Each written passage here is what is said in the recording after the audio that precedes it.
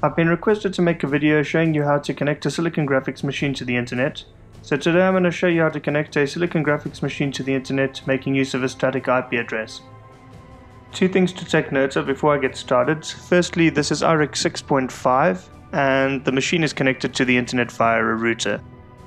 So I'm going to get things started by quickly logging in. This machine isn't currently connected to the internet, so I'm going to quickly attempt to run Firefox to show this.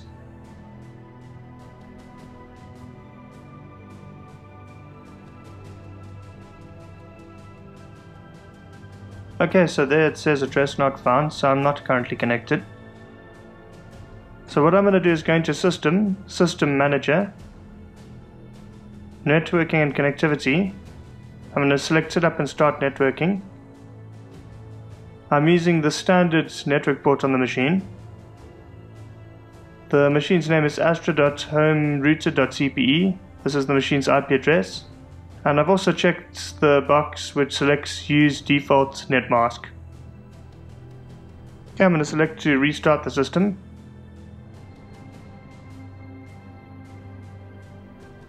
And there the machine restarts.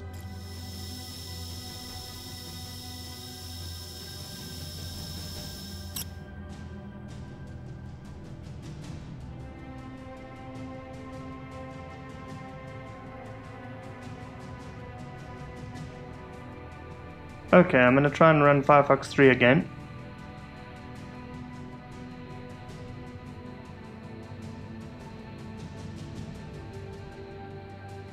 Okay, so there it failed to connect again. What I'm going to do now is take you through a few files that need to be checked in order to set this connection up correctly. So I'm going to start off by going into Unix root, from there into etc.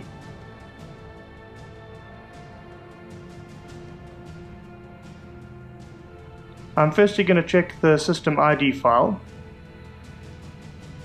Okay, the system's name is correctly listed. And from there I'm going to go and check the hosts file. And there again, the system's IP address is correctly listed as well as the system's name.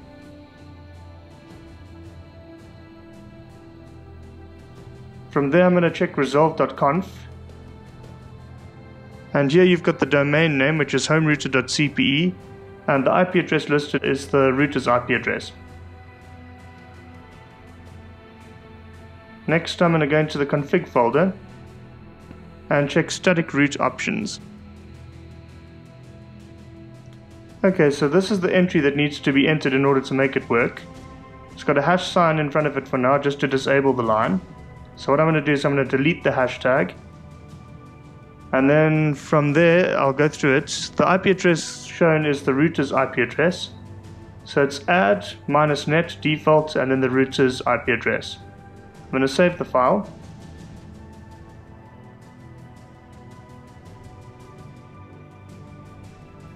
And then select to restart the system.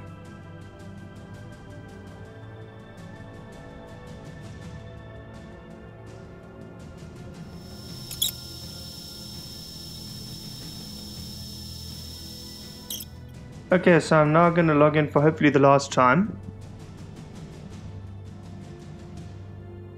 And I'm going to try and start up Firefox 3 again.